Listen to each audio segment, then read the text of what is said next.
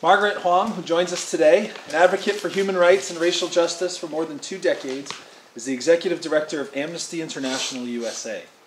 As the Chief Executive Officer, Ms. Huang is responsible for advancing the vision and mission of the organization, managing the organization's day-to-day operations and activities, serving as the lead spokesperson for the organization, and ensuring the organization's financial health.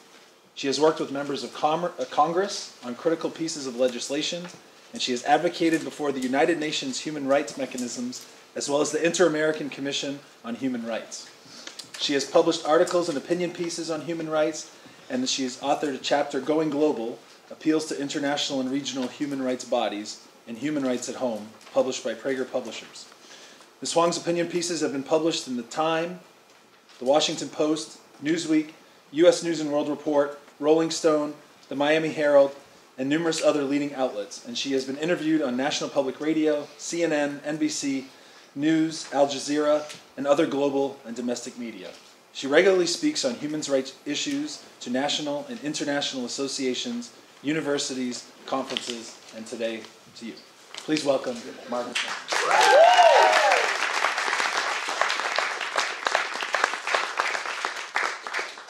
Thank you so much for making the time to be here today. I really appreciate it.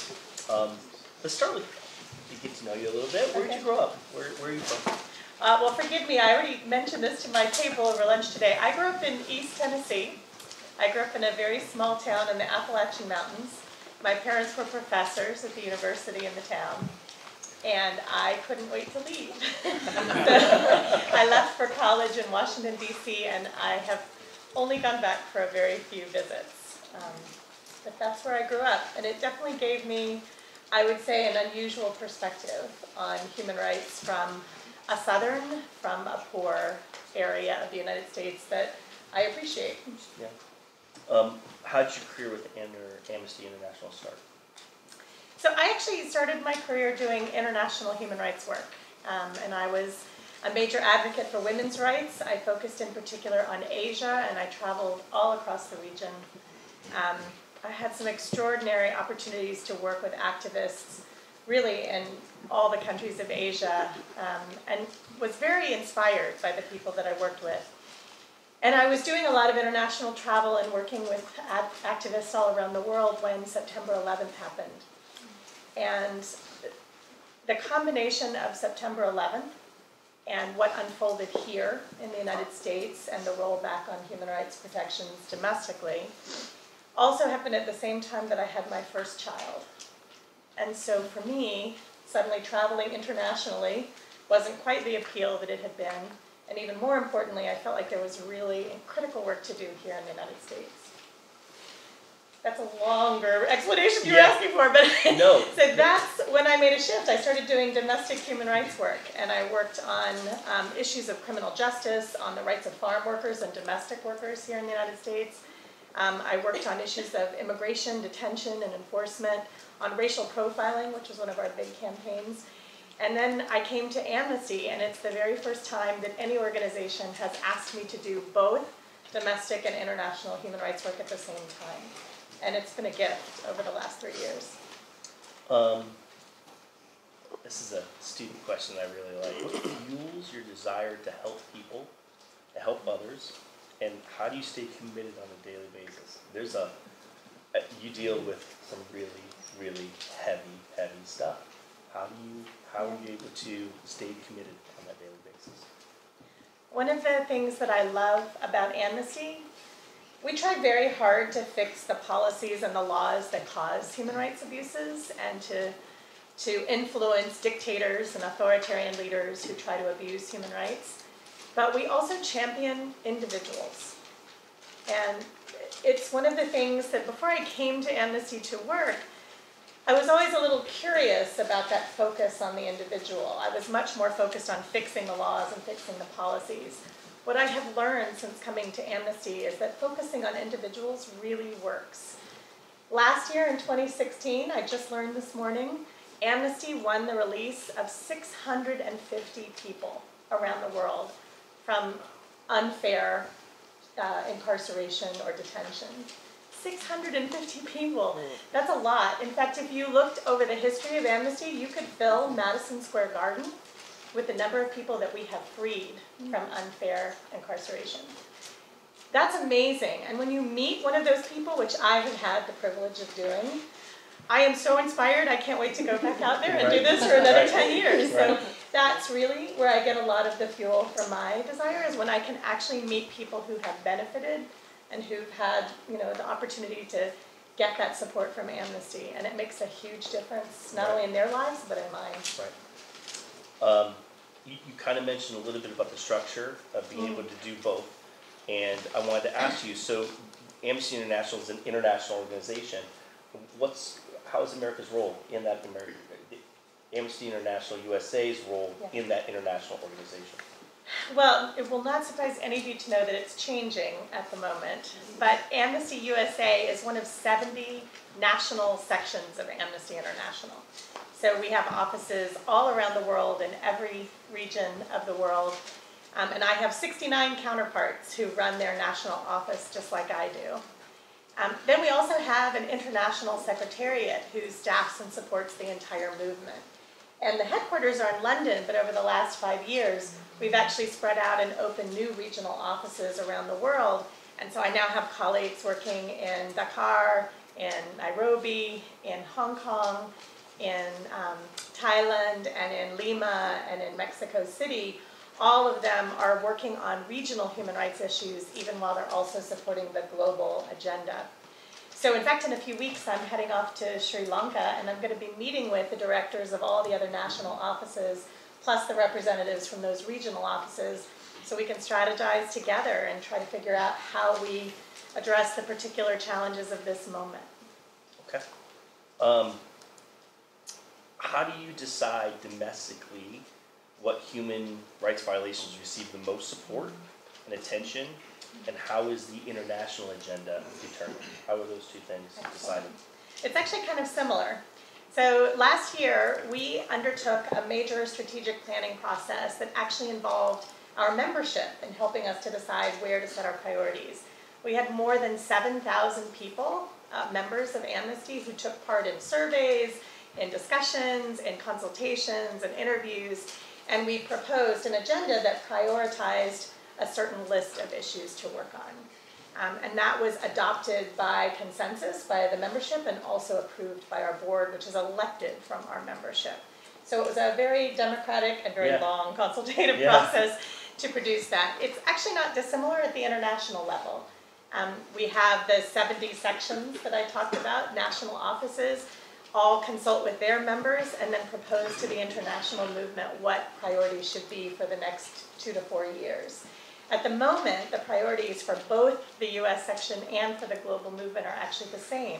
We have 2 priority campaigns. One is on refugee rights, and one is on the rights of human rights defenders. And by that phrase, what I mean is people who might stand up in opposition to governments or who might be willing to be activists in the face of harassment, intimidation, and arrest. People who believe that they have to be champions of human rights wherever they are.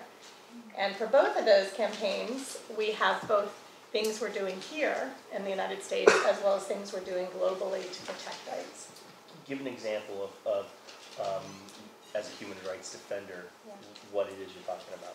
Well, it's interesting. When we approved the global campaign on human rights defenders, I think the assumption was we were going to be focusing primarily in places like the Middle East and Africa, where a lot of human rights champions have been under harassment, under surveillance, have been arrested. Some of them have been thrown in jail. And in many of the countries of the Middle East and Africa, there's actually been a slew of legislative bills introduced, some of them passed, that would criminalize activism and opposition to government policy. So when we approved the campaign, that's where we thought a lot of our energies would be going. I'm actually dismayed to tell you that we've now expanded that work to include a very significant body of work here in the United States. We're really concerned about the growing opposition to using protest and civic activism in this country to oppose our government's positions. I can tell you that Amnesty has sent 4 deployments of human rights observers to Standing Rock, North Dakota. And we actually sent them, thank you, I know, we sent them at the request of the tribe because the tribe was worried that what was happening was not getting attention. We started back in August, and there was really very little national attention, media attention to what was going on. So we sent observers out with the specific function of observing how the police were responding to the protesters. And we documented some incredible abuses. They were using water cannons. That actually happened later when it got below freezing. They were using water cannons to freeze protesters who were simply peacefully protesting on the site. The private security guards at Standing Rock were using dogs to attack children and elderly people who were protesting. They've also arrested dozens and dozens of protesters who were simply peacefully protesting, and they've charged all of them with felonies, which means if they're found guilty, they're all going to have to serve jail time for peacefully protesting. And that's really unheard of. Peaceful protest has never been treated as a felony in this country, and now it is. And we've seen a whole slew of bills introduced in the North Dakota state legislature that would actually criminalize protest. So we're concerned that the same problems we thought we were going to be trying to fight in the Middle East and Africa are now starting to happen here in the United States. Wow. That was a great answer. A long one. It was a great answer. Well, this is one of my favorite questions. And Selena, where are you? I think she's the one that, there you are. It's a great question. We took a lot of questions from students, and this is one of my favorites. Who are Amnesty's operatives in countries like Saudi Arabia or North Korea, where the governments are suspicious of watchdogs? How do you obtain your information about potential human rights abuses, and how do you, and this for me is really important, how do you substantiate that information? Yeah. It's a great question. Isn't it? Isn't it a great question? So we do not have national offices in North Korea or in Syria at the moment. But I can tell you, just 2 weeks ago, we came out with a new report on arbitrary executions in Syrian prisons. And we actually got that research done by interviewing former guards, former judges, and former detainees who had been in the Syrian prisons. Some of the interviews did take place in Syria, and I'll be honest with you, Amnesty does sneak in researchers where we can. It's always done illegally, so we have to be very careful when we do that because we're all about observing the rule of law and we try not to violate the law. But sometimes to do our research, we do have to go into places where otherwise we would not be allowed in. Yeah. So we did have researchers on the ground in Syria, but we also interviewed people who'd left Syria who had worked in the prison or had been detained in the prison, and we have firsthand documentation. So the report is based on more than 80 interviews of people who had either been detained or had worked in the prison that we reported on. And what we documented is that there have been more than 65,000 people who've been arbitrarily killed by the Syrian government who were detained at that prison. Right now, what they're doing is almost every week, they take 50 prisoners out of their cells. They give them a 2-minute trial where they're not allowed to offer defense and they're not allowed to have a lawyer. And then they take them out in the backyard and shoot them. And they're doing about 50 at a time. We documented the period between 2011 and 2015, but we have every reason to believe that that practice is still happening today. So we can't verify that because we can't get into the prison, and in fact no one's been able to get into the prison to see what's happening, including the Red Cross. But that's how we do it. We did sneak in a researcher to Nauru, which is an island off the coast of Australia. We knew that the government of Australia was sending refugees seeking asylum to Nauru instead of allowing them to enter Australia. And Nauru would not allow people to come in and do research. So we sent one of our researchers in as a tourist, and she just happened to tourist her way through the refugee camps on Nauru and did documentation and interviews. And we came out with that report in the fall. And it has spurred quite a lot of criticism within Australia for their practice of offshore processing of refugees. So we do sneak people in when we have to, but we always try where we can to have people who actually have permission to go in and do the research. It's just hard in some places. I'm sorry. You might also want to speak to some of the satellite work with North Korea. That Jack Renmer is doing. So we actually have a country expert who is a volunteer who is an expert on North Korea.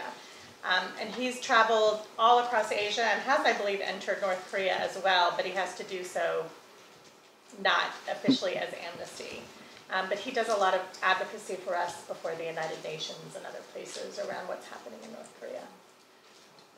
I have to ask, who are these people? Do they like apply for a job from Amnesty? Like, I'm going to sneak it. I mean, who are these advocates that you're sending out and the watchdogs? And give me a profile of the type of person that is that a job they apply for in Amnesty? Yeah. How does that happen? So we have a few different jobs. We have researchers, and the researcher's job is to go into the situation, to do investigation, to interview people who can provide firsthand testimony. Some of those people feel more comfortable in conflict zones than others. Some of them feel more comfortable in places where they speak the language and they can do it. Others are willing to go anywhere at any time. We also have a crisis team, and the crisis team is actually even more, I think, impressive. They are willing to go into situations where armed conflict is happening to try to document what's happening on the ground. One of our newest hires is someone who is ex-military, who has expertise in understanding munitions and weapons. Yeah. So when there is a conflict, when, for example, Boko Haram comes into a village and kills everyone in a village in northern Nigeria, we can now send this crisis researcher in, and he can look at the weapons that were used, the bullets that they collect, and in some cases bombs and other things, and he can actually determine who is providing those weapons to Boko Haram. And then they can trace who's ultimately responsible for helping to fuel that civil conflict. So we have those kinds of people with expertise on staff who can really bring to bear what is not typically a human rights experience to understanding what's happening on the ground. Yeah. Two more questions about kind of the structure of Amnesty. How do you guys fund yourselves? How does Amnesty funded? How much time do you spend fundraising?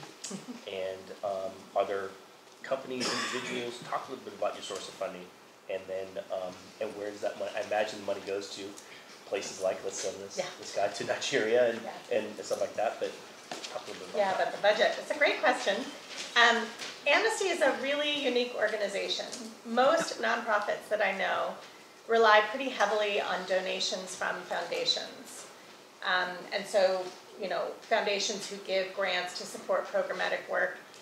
Foundation money is less than 1% of our revenues. Unlike most nonprofit organizations, we get the vast majority of our funding from individuals who join and support Amnesty. So about 95% of all of our revenues come from people like you, which is pretty amazing.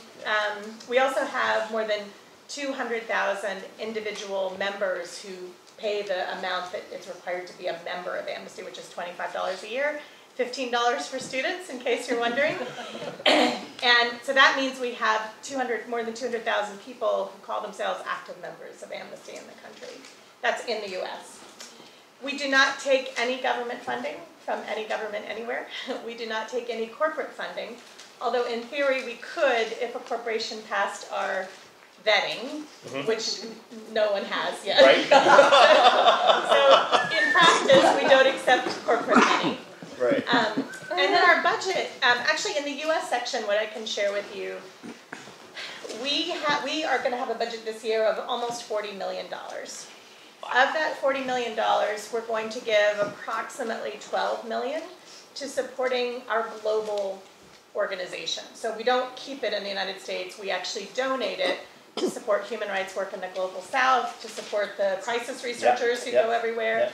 So that's the U.S. section's contribution to the global work. Are we wealthier in those contributions? Are we contributing more than So at the moment, we are the largest section in terms of contribution. I will say our sister section in the UK was ahead of us last year, and after the Brexit vote and the drop in currency favoring the pound, we suddenly became the larger section of donations. But we run about equal. It's the UK and the United States who contribute the most to the global movement. Yep.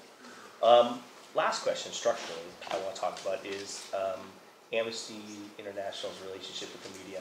It's talk a little bit about your relationship with the media as an institution and an organization, and how have you guys? I mean, I guess from an outsider looking in, that it would seem as if the media really trusts you guys, and at least that's my impression. Yeah. It might just be all the liberal media I'm watching. So, I understand my own biases, but Right. talk a little bit about that. Sure. So Amnesty's research is actually very, very carefully vetted. We do not publish anything in our research that hasn't been confirmed by at least 2 sources. There's no alternative facts. There are no alternative facts. And we do a lot of checking of all of the things that we put in. We never just include one testimony without Yeah. verifying that it's been approved by, agreed with by somebody else who's a first-hand testimony as well.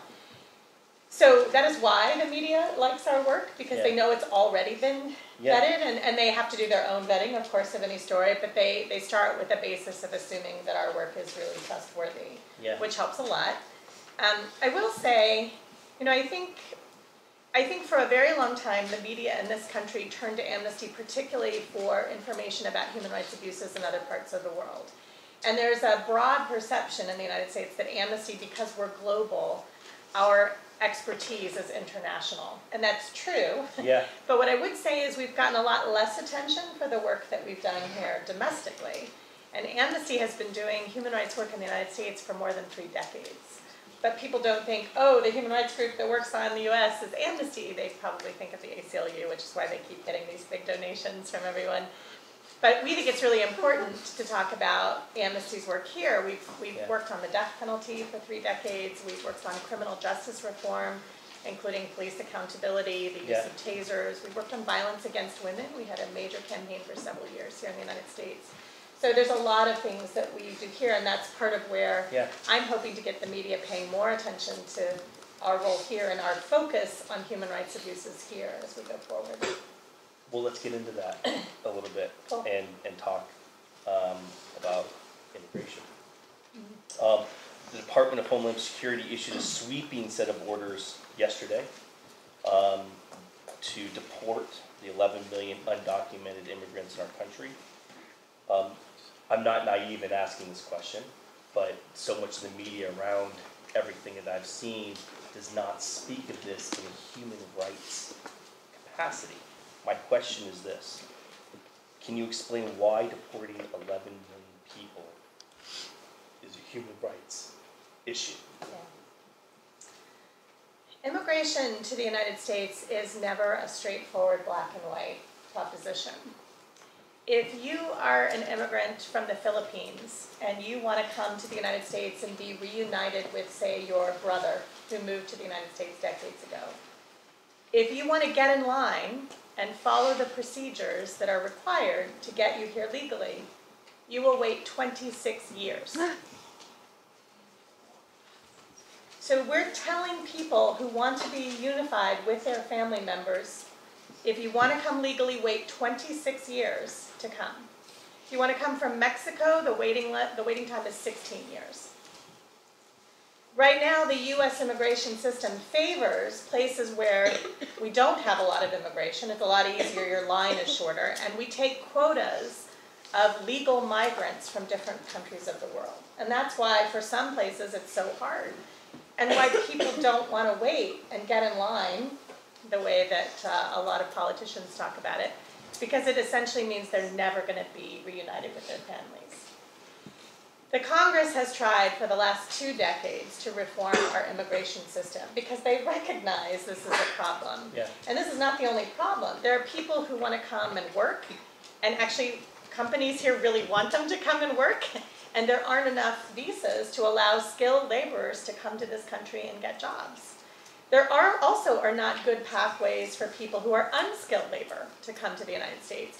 We rely very heavily on unskilled migrant labor to harvest our fruits and vegetables and our harvest here in the United States. And they can't come legally to do that because our structures aren't set up to allow them to come across the border and do that work and then go home. So because our system is broken and is not working to actually support the migration that we want to come in, what we have is a problem where we have 11 million people who are in the country who didn't wait or who came to work and who don't have the documentation that they need. So when you talk about deporting people, you are not talking about drug dealers necessarily. You are not talking about people who pose a threat necessarily. You're talking about people who had a whole range of motivations for moving to the United States. And that's why it's been very difficult to understand how to deal with the problem of undocumentation, particularly when you have many, many children who are now U.S. citizens who were born here and whose parents don't have the documentation to stay.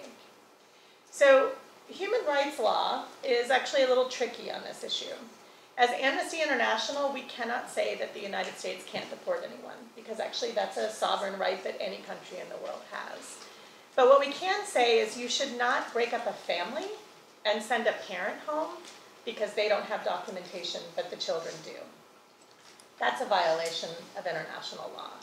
So there are ways to enforce immigration laws that respect family primacy, that respect that many of the people who are here actually fled violence and civil conflict. We believe that a lot of the people here without documentation actually have legitimate claims as asylum seekers, but they're also here undocumented. And so if these enforcement raids sweep up people and deport them back to Central America or Mexico, many of them will face personal risk to them and to their families that we're not taking into account. And the sweeping rules are not going to allow for us to sift through each person's individual case. That's right. So for Amnesty, we're focusing a lot on those two issues. We're focusing on, for example, a lot of the unaccompanied children who've crossed the southern border in the last 2 years. There's been more than 100,000 kids who walked from Central America and crossed the southern border and were picked up by CBP. There's probably many more who didn't get picked up, or who frankly were killed or injured on the way. And we're focusing on making sure that we're not deporting them back to the places that were so terrible that they decided it was better for them to flee than to stay and face those dangers that they had back home. We're focusing on not separating families and keeping families together and finding ways for families to be united here in the United States. And we're focusing on asylum seekers because these are the populations that under international human rights law, the United States is obligated to try to help them and to not deport them without due consideration of their circumstances. Is this climate, and we talked earlier a little bit about 9/11 and backlash there, and are we reaching the apex of a 15-year crescendo, or is this the beginning of something else? I think it's hard to know. I know I'm asking you to tell the future. So exactly. It's not easy. After September 11th, I was struck. We had some very similar responses. We had people saying we can't let anyone into the country. We had people who used Islamophobia as an excuse for locking up, deporting, detaining people of the Muslim faith or perceived who might be of the Muslim faith. And there was not a lot of public hue and cry when that happened. Yeah. I think there's been a very significant change in the way that people have responded to President Trump's executive orders in the last few weeks. I think there's still, unfortunately, a very substantial number of Americans who are worried about national security and who do worry that not addressing immigration laws sufficiently could allow people into the country who want to do harm. But I think if you look at the number of people who've committed terrorist acts in the United States over the last 15 years, a majority of them have been American citizens. Yeah. And a very substantial number of them have been white. So these are not necessarily immigrants who are causing problems. These are people often with mental illness or other concerns that we should be trying to address. And I think there's some public awareness of that now. So I think the responses you've been seeing to, for example, the executive order where hundreds of thousands of people turned out at airports and said, no, we welcome refugees in this country. That's new. We didn't see that 15 years ago. And I hope that is the beginning of something which is activism across the country to stand up for values that have never been partisan, that have never been associated with one particular leader, that have always been part of American values here in this country. Rich, can you play the first? We have a little clip. I think it's a perfect segue. Ban no wall! No ban, no wall! No ban, no wall! No ban, no wall! No ban, no wall! No ban, no wall! No ban, no wall!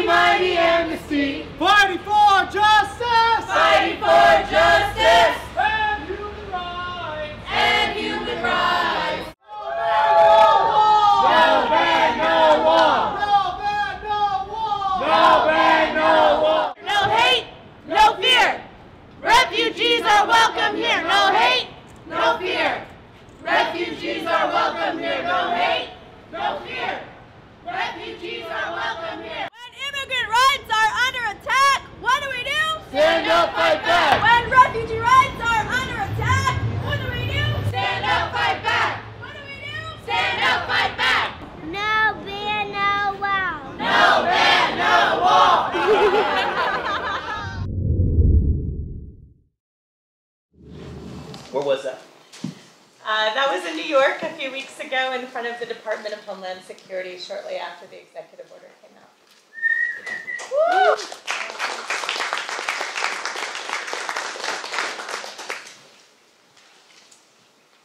Is the United States' global standing in the world changing in the last month?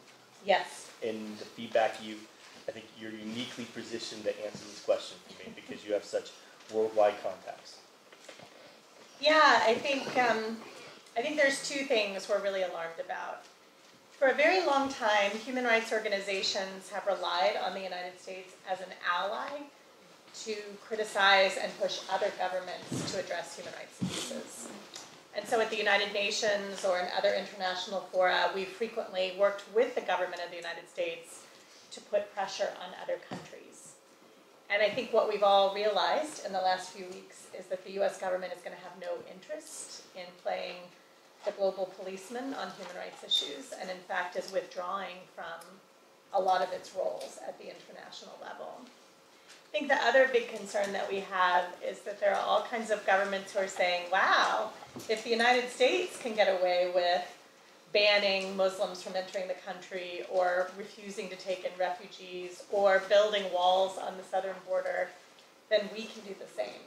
And we've already seen countries taking steps. The government of Hungary has already taken steps to ban refugees from entering following Donald Trump's executive order. So we know there will be other countries who will follow his lead, and therefore human rights abuses aren't just going to happen here, they're going to happen globally because we have encouraged and facilitated that. I know Obama had committed to receiving 10,000 refugees from Syria. Is that correct? Am I right in that? Okay. Are we going to keep that commitment? No. So that was part of the executive order. You all should know the United States actually had a tremendous track record on resettling refugees. So there's two ways that people can come to the United States as a refugee. One is they can try to cross the border and enter the country and then seek asylum, and we call those people asylum seekers. And President Trump's first executive order is actually trying to stop that. It's going to build the wall on the southern border, and it's going to turn back people who asked for asylum will be sent back to Mexico and told that their case will be heard while they stay in Mexico, instead of allowing them to be here in this country while their case is heard. The other way is to be a refugee that is accepted for resettlement, and that process is all organized through the United Nations. The United Nations has identified more than 21 million people in the world who are refugees who need to be resettled in another country. Most of them are being hosted by somewhere between 5 and 10 countries of the world who are all, by the way, in the global south and do not have the resources to host these 21 million refugees who showed up on their door. And the United States was actually the most responsive on this. We have taken in more refugees over the last decade than any other country. And in fact, last year we admitted more refugees than the entire continent of Europe. So the United States has a very proud history of resettling refugees, and it's been a bipartisan one with support from both parties. Everyone has seen the value of giving safe haven to people who are fleeing violence. Last year, under President Obama, the United States in 2016 admitted 85,000 refugees, 12,000 of whom were Syrian, so he met his commitment. This year, between October 1st, when the government's fiscal year starts, and January 20th, 30,000 additional refugees were let in. January 21st, refugees stopped coming in, and President Trump has ordered an indefinite ban on resettling refugees. It will start for 4 months, but there's every expectation that it will be continued after the 4 months. So that means that the 30,000 that have been admitted in may be the only ones admitted in this year, but he has said that he would allow up to 50,000 to enter this year, which would mean an additional 20,000 could be let in later in the year, and they might be directed toward particular countries, for example. They might decide to let in more Cubans or more Venezuelans or something like that. So. Yeah. Okay. We'll switch gears. Yeah. Talk about women's rights and your guys' program, My Body, My Rights. Yeah. So Amnesty had a big global campaign over the last few years called My Body, My Rights, and it was focused on reproductive justice and particularly on helping young women understand what their rights are regarding reproductive health. We did do some work here in the United States. We learned, actually to my surprise, this was an issue I hadn't learned about, that in some states, state legislatures have criminalized the use of drugs when you're pregnant. So if a woman who's pregnant uses drugs, she can actually be put in jail for endangering the life of the baby. And there are a number of states that have quite a significant number of women who've been imprisoned while pregnant because of those laws. But in other countries, we particularly focused on laws such as making abortions illegal, but accusing women who've had miscarriages of actually having abortions. And so across Central and South America, there are a number of countries who have imprisoned women who've had miscarriages. Some of them who have doctors willing to testify that the woman miscarried her baby. But they've been put in jail for decades because of a miscarriage. And I just can't imagine how incredibly terrible that would be for a woman who's lost her baby to then be imprisoned because of the concerns. So we did a lot of campaigning on individual cases. We did succeed in getting several women out of prison in El Salvador. We also succeeded in getting some women out of prison in Argentina and in other parts of South America. But this is an ongoing challenge, so even though we're not campaigning on it in the same way, we actually still have a lot of research underway and a lot of activism, particularly in our South America offices, where they're continuing to do a lot of work on reproductive health rights. What has Amnesty International done to improve young girls' education and educational rights in countries where they have been denied? Yeah. So actually there's a great story from our My Body, My Rights campaign. In the country of Burkina Faso, they had one of the highest rates of child marriage in the world. Something approaching 1 out of 3 girls was being married before she was 18 in the country. And one of the biggest outcomes of that practice is that girls were being pulled out of school to get married, and they weren't being educated. So because they were getting married at 14, 15, sometimes younger, they didn't finish their education. So Amnesty campaigned really hard to get the government of Burkina Faso to enforce the law that says that you have to be 18 to get married. And I'm happy to say that after a year of campaigning, the government of Burkina Faso revised its policies, actually put in penalties for any time a family married a girl child before the age of 18, and then undertook a massive public education campaign that included sending out government officials to all parts of the country to educate chiefs and villages and other community leaders about this new policy and the importance of not pulling girls out of school. So that's one example, but we've done a lot of work on this issue because girls' education is one of the key areas of human rights protections. Frankly, when you educate a girl, you not only help that girl, but you educate her family and generations of her family to come. Yeah.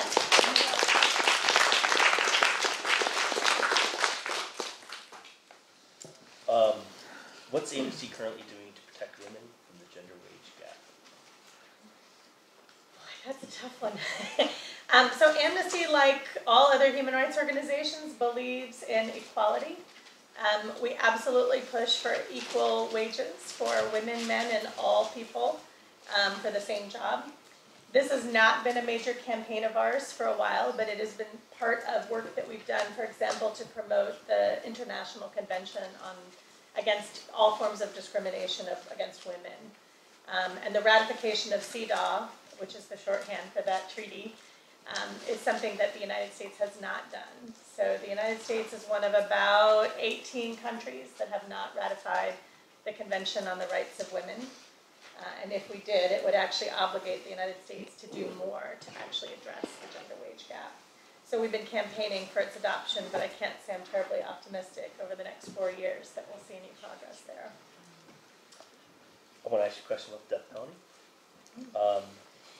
Would you say it is one of your bedrock issues for Amnesty? Okay. The Supreme Court blocked the execution of the Texas murderer Wednesday because of racial discriminatory testimony presented by his own defense team. My question is, are we seeing a shift nationally in the death penalty?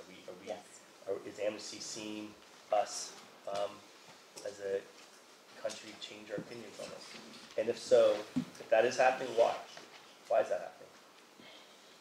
You know, public opinion about the death penalty has shifted a few times over the course of our history.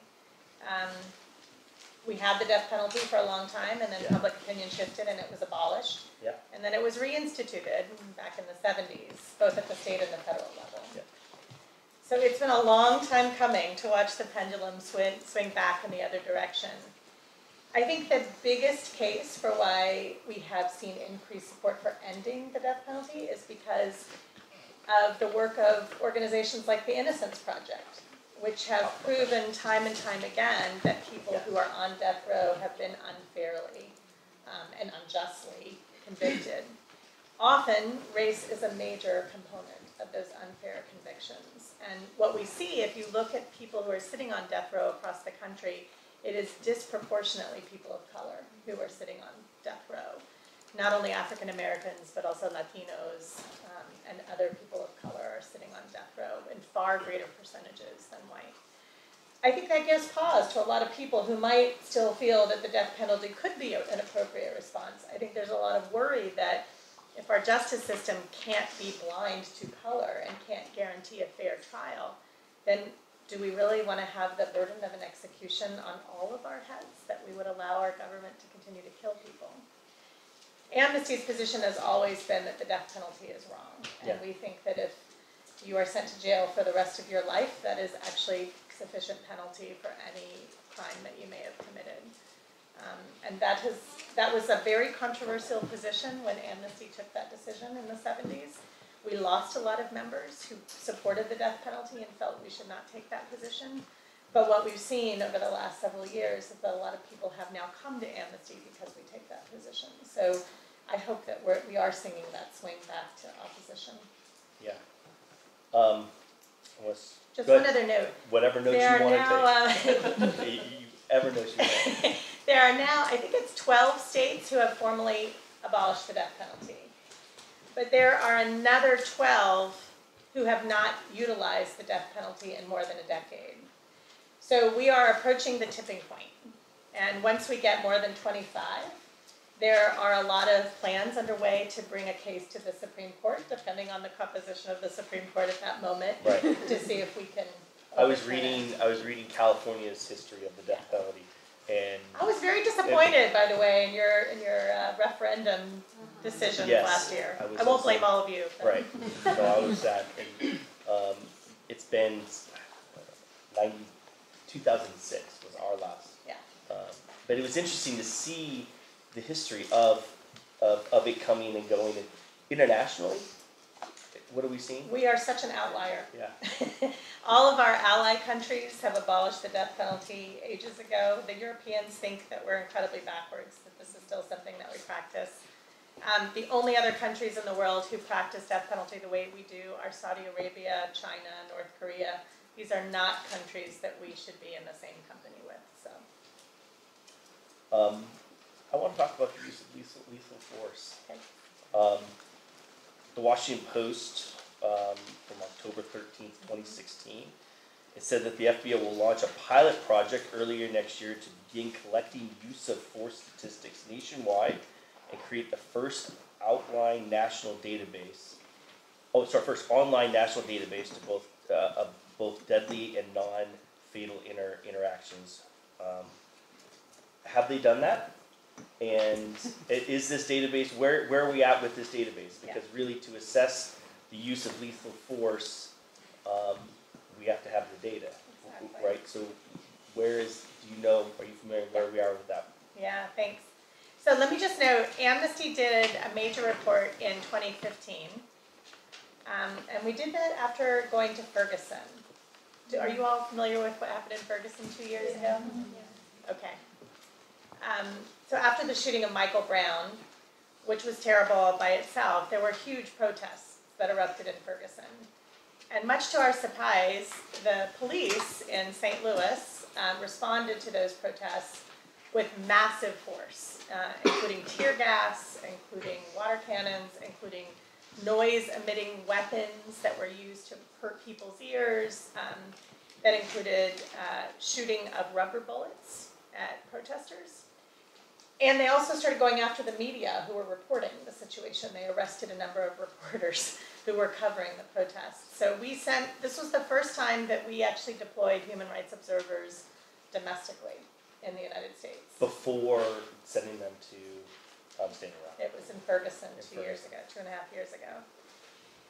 And as we were looking at the situation in Ferguson, what we realized is we didn't know enough about what the state laws of Missouri said about when police can use this kind of violent response to protests. So we thought we should really research that so we can be accurate in telling police what they're expected to do. And much to our surprise, we discovered that the laws of Missouri allow police to shoot someone who's running away from them.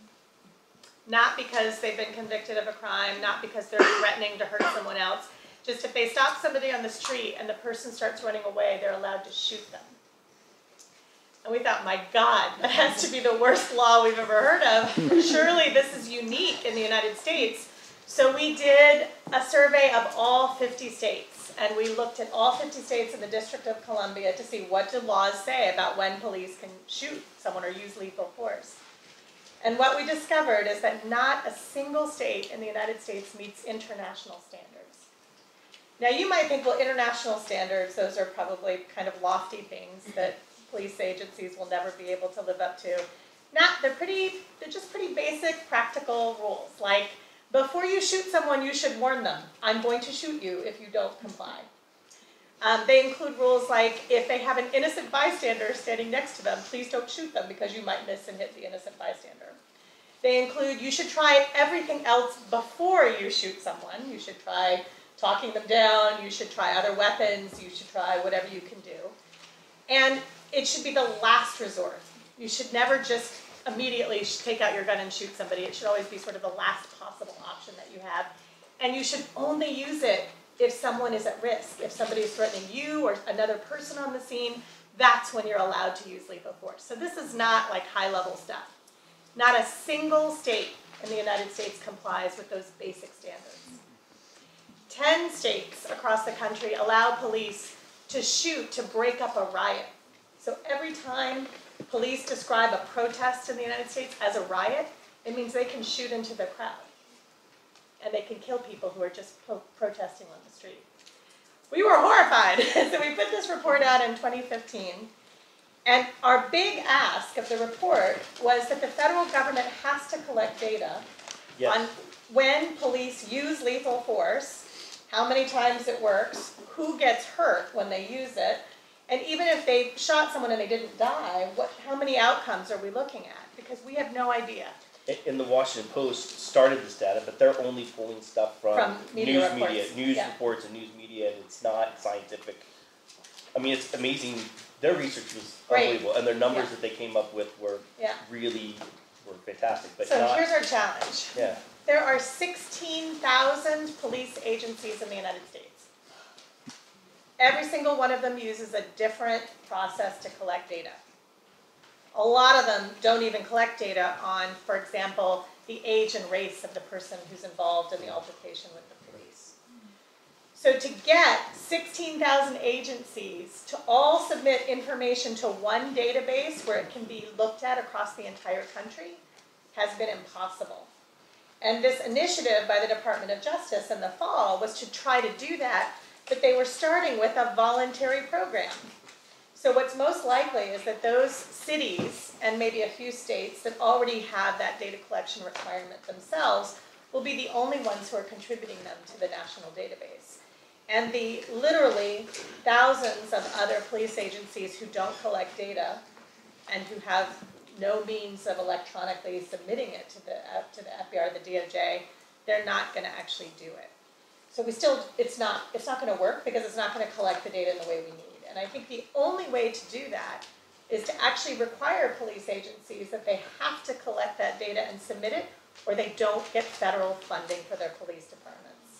And unfortunately, the Obama administration was not willing to do that, and I know that Jeff Sessions, as the new head of the Department of Justice, is not going to be willing to do that. Yeah. So we're not going to see the collection of data for the next 4 years. So we support the Washington Post. Yeah. Last question before I'm going to open it up to the students. How can students get involved today and become a part of your organization? Awesome. How can these kids walk out of this room in 15 minutes and be part of helping out? Okay, in 1 minute, no, so there's so much that all of you can do, and I think what I really hope you take away from today is a sense of urgency that you have to be part of whatever's going on. Talk about your demographic. Of our members? Yeah. For Amnesty, our greatest growth over the last several years has been among young people. We have Amnesty chapters or groups that start up on campuses. So if you all are interested and want to start a group here on campus, we'd love to help you do that. And there are many things that you can do either as part of a group or just individually. We have actions. You can sign up for actions that you can take. We just started a new texting program. So for example, if you would like to call your representatives in Congress, you can sign up to get texts when there are bills coming up, and we'll tell you what you can say and who you should call, and you can click on the email and it will call your representatives automatically, so you can tell them what a terrible job they're doing on protecting refugee rights. You can also participate in our annual campaign on Right for Rights. That's to write letters for human rights. I mentioned that last year we had more than 650 people that Amnesty freed. Part of that work is every December we lift up 10 or 12 cases for really high focus attention. One of those cases this year was Chelsea Manning, and I'm happy to say that her sentence was commuted, and Amnesty campaigned really hard to get that. So every year we see progress where individual people that we've lifted up as part of that campaign get released. And what it takes from you is writing letters to the people who are in prison to tell them we have not forgotten you, we're still working on your case, and writing letters to the people who put them in prison, telling them you have to let these people go, they're prisoners of conscience, and it's time for you to recognize that and set them free. So those efforts really work. This year we had more than 4 million letters collected around the world that were sent, and I think now there have been 2 people who've been freed from this year's Right for Rights. So those are just some of the ideas, but if you're interested, we can send one of our organizers up to meet with all of you and give you some more ideas of how you can get involved. Questions? Just follow us at Amnesty USA on Twitter, and you can retweet or see the different actions that you can take on a regular basis. Questions? Facebook. Hi, I was just wondering, because I have been like researching and reading up on like the West Memphis 3 recently. I don't know if you know who they are. Yeah. And I was just wondering, like, how do we educate ourselves about like wrongly convicted people? Like, how are we supposed to figure out like who's wrongly convicted and who's not? And then how do we get to the point where we can then contact them? That's a great question. So Amnesty actually has a whole system around urgent action cases.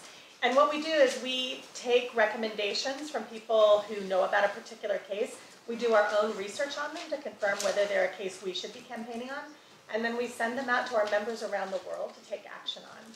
So if you become a member of Amnesty, you can sign up for those emails and you can learn about cases all around the world. And you can also suggest cases that you think people should be paying more attention to. And how do you sign up? It's just like online?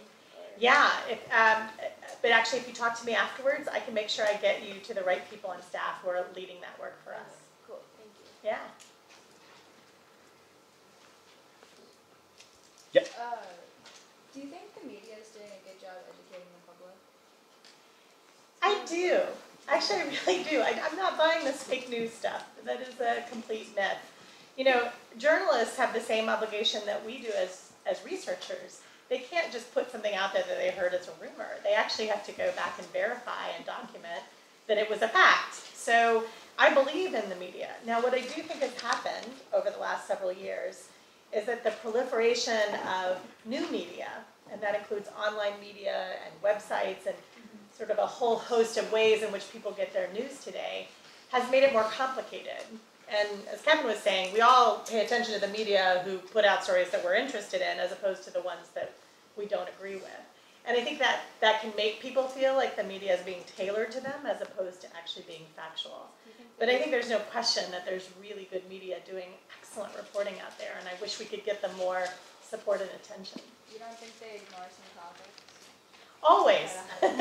Always they do. But I also think there's some amazing journalism in this country, and I'm so grateful to them because they make sure that they're getting stories out that otherwise we'd never hear about. And I think it's actually good for all of you to be giving some healthy skepticism to anything that you read.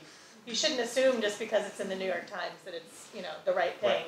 You should look at other sources too and try to challenge yourself to question what's real and what's not.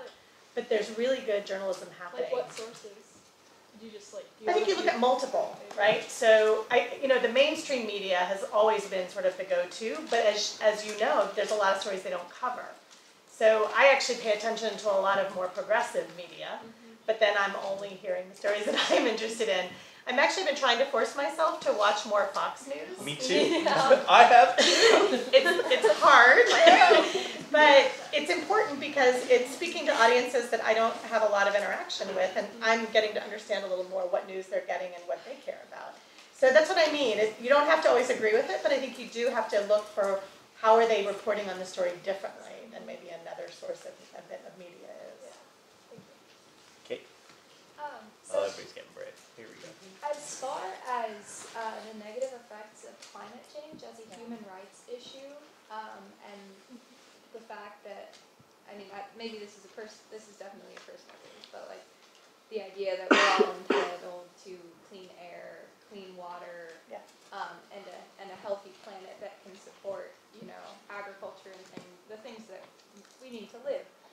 How, first, do you see the effects of climate change as a human rights issue? Absolutely. And if so, and is Amnesty International doing anything to work with that? And if so, what would that be? Yeah, it's a great question. So one of the rights recognized in the Universal Declaration, which is what Amnesty uses as our mandate, that's what we work on. One of those rights is the right to an adequate standard of living. And under that right, there's a lot of issues that are included. That's where, for example, the right to health sits. That's where the right to food, to water, to clean air, to housing exists. They're not always spelled out, and when the treaty was written in 1949, there was not a lot of awareness of the environment as a serious human rights concern. There's no question today that it is. And I think one of the most telling facts for me was when I heard that the Department of Defense has been doing a lot of sort of long-term planning on where they think the biggest threats are over the next 10 years. And for them, climate is number one. So there's no question that lack of access to water, which is a huge issue in so many parts of the world, is fueling conflict that then creates other security risks for the United States. And as soon as water levels are starting to cover more and more land where people live and people are going to have to move, we're going to see even more conflicts because I don't know where they're going to move to. So it's a human rights concern for sure. The question is whether the human rights community is ready to respond. And I think the short answer to that is no. None of us have been ready to respond to this in a really significant way. And that's a flaw of governments as well as the human rights community that we haven't done more. Amnesty has been campaigning around issues of particularly corporate accountability where it comes to environmental justice issues. We have talked about the responsibility of corporations to make sure that the ramifications of their work in communities does not violate human rights. And we've done a lot of work on that. I'm happy to talk to you after about more. But it's not enough just to go after corporate targets. We have to talk about governments too. And I think that is actually one of my biggest fears at the moment, that I'm worried that the damage that could be done over the next 4 years is actually not something that can be reversed. So I'm hoping a lot of things that we're going to see over the next 4 years can be reversed, but I don't know that the implications for climate are going to be one of them. Come over here, Mike. So I'm from Nigeria, and you guys are doing an amazing job covering the Boko Haram issue and the missing Chibok girls and all. And so I just wanted to say thank you about that. Thank you. I have a question. From my understanding, Amnesty International is a non-partisan organization, which is something really hard for an organization in the U.S. in 2017. And I went on your website today, and there were like 7 news stories, and 5 of them were anti-President Trump stories. And my question is, how do you do your job protecting human rights and still appear to be, or still be non-partisan? That's a great question.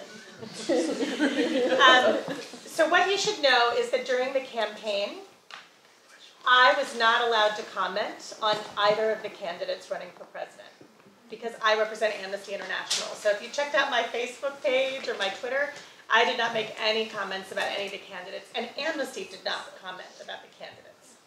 However, once you've been elected to your position, then I get to hold you accountable.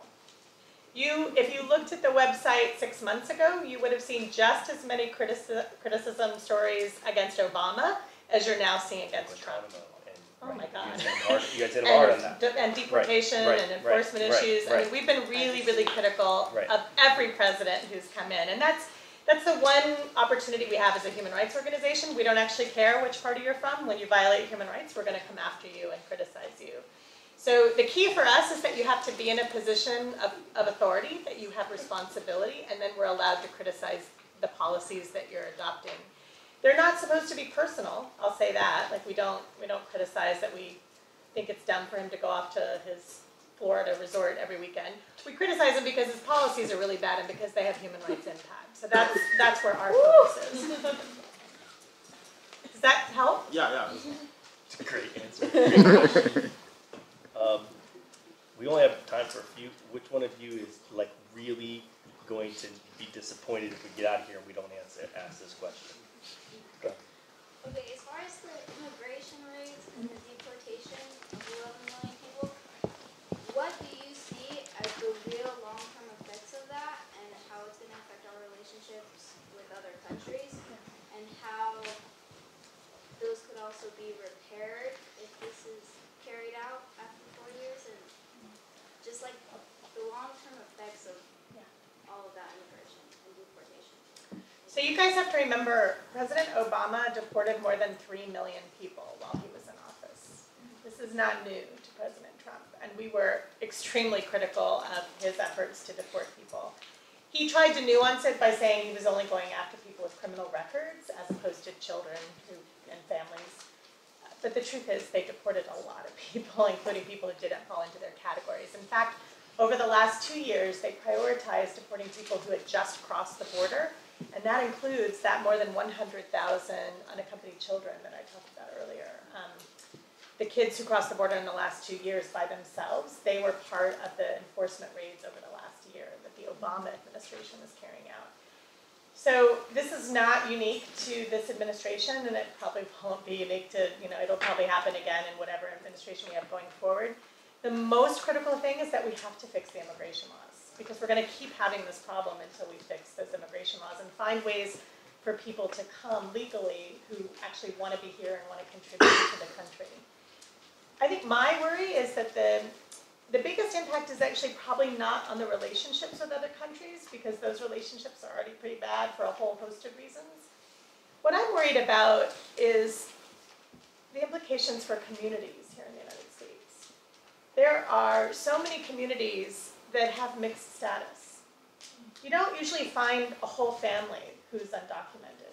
You usually find one parent or a parent and a child, but not the other children and not the other parent who are being affected. So what happens is that you're breaking up families and you're breaking up communities. And I think that, longer term, is a much greater risk to the United States and how we perceive ourselves. We should not be a place where we're splitting up families and forcing people to leave the country because we don't welcome half of them here. And I think if that happens, and what we've seen is when people do return home, particularly to Central America, which I don't know how much you know about Central America, but right now they have one of the highest rates of street killings in the world. You're more likely to get killed on the streets of Honduras today than on the streets of Iraq. That's how many people are being killed by gangs in Honduras. So if people get sent home to Honduras and Guatemala and El Salvador and become victims of this, that is going to have much longer lasting impact on families and communities here. And I think that is what I'm worried. That's not reversible. So I don't know how we'll fix that. We'll go two more questions. We'll go to Zeke up there and then someone up there. Okay, so talking about the women's rights of education, I have a question that, what is a possible or considerable solution for the hardships for pregnant girls, such as in countries like Sierra Leone, they're experiencing, like how to assure that every pregnant girl can get the opportunity of education, but also get the protection from negative influences for, discrimination. Right. Oh, that's a great question. So one of the biggest concerns actually is the United States has been one of the biggest supporters of medical care for women around the world. And I don't know how many of you are familiar with the global gag rule. Have you heard of that? This was actually one of the first executive orders that President Trump adopted. For the last several decades, every time a Republican administration comes in, they adopt the global gag rule, and every time a Democratic administration comes in, they throw it out. The global gag rule actually says that health providers cannot talk about abortion to their patients. If they do, the United States will not provide them with funding to do their healthcare work. Now, traditionally, the global gag rule applied to reproductive health care. So if a doctor in Sierra Leone was treating patients and did talk to a girl about options that she might have with a pregnancy, then he could not use U.S. government money to do those options for her. But that doctor could receive funding to do other kinds of health issues, to take care of children, to do whatever. The new gag rule that President Trump signed a couple of days into office goes much further. It actually says that if you talk about abortion as one of the options for pregnant girls, you can't get any federal government funding at all. And so what that means is that there are literally going to be tens of thousands of women around the world who now have no access to health care because the U.S. is withdrawing all support for it. For me, that's a huge human rights crisis because for these women and girls, they don't have other alternatives to get that health care. It also means that a lot of doctors are going to be working without pay. And we're actually going to see rates of abortion and rates of maternal mortality go up because people don't have access to the health care they need when they're pregnant. So that's not an answer to your question. That's actually how bad the situation is. I think there's no question that we have to do more to get other countries to step up in the interim. And there's actually a new initiative from one of the ministers in Sweden to get European countries to meet the funding loss that the United States pulling back is going to cost. And they will be stepping in to try to provide some of the resources to keep reproductive health care going. But that is going to be very hard to do. The U.S. was the big funder there. So we're going to have to do as much as we can to support that. Last question, make it a good one. So, I mean, in Obama's last term, he promised that he would close Guantanamo. Yeah, I asked this question. But he didn't. He didn't. So Glad you asked this question. But if Obama didn't close it, I really don't think President Trump is going to close it. No, he even won't. under Obama, there was still a lot of human rights stuff going on there. How do you think that will change under Trump? You think it'll get worse? Yes. More people will be sent there, more people will be held there longer. How do you think that'll go? Thank you for asking the question. So, when Obama left office, he'd managed to shrink the population of Guantanamo down to 41, and that was from several hundred people when he started. That's not closing it, just to be clear, but he did make some efforts. Part of the challenge that he faced is that a few years into his term, Congress passed laws saying that you could not allow those people to be transferred to prisons in the United States, and it limited the options available to him in terms of what he could do. So the most he could do was to try to find another country to take the people who were being held in Guantanamo. I think it's safe to assume that the 41 people who are in Guantanamo probably really do pose some security risk to the United States and globally. But I also think that we should be able to try them and put them in jail. I think that holding them without trial is an outrage. And I think that continues to be an outrage today. The big concern that we have is that President Trump, while on the campaign trail, promised to send more people to Guantanamo. And actually what I'm really worried about is, so far the people who've been held in Guantanamo without trial have been foreign citizens. What I'm really concerned about is what happens the first time he sends a suspected terrorist who is a U.S. citizen to Guantanamo. And then we've crossed a line that we haven't crossed before. The military commissions, which have been set up to try those people in Guantanamo that they can, have been a dismal failure. None of the cases have been brought to a conclusion successfully. So it's essentially a place where we send people to die. And that is a stain on the U.S. standing in the global community that will not go away until the facility is closed and we recommit to abiding by the rule of law. So we're in a lot of trouble on that one. But we'll see. It won't be easy for him to send U.S. citizens there, and he may just stick to sending people picked up in the global war on terrorism to that facility. Okay. Wow, thank you so much.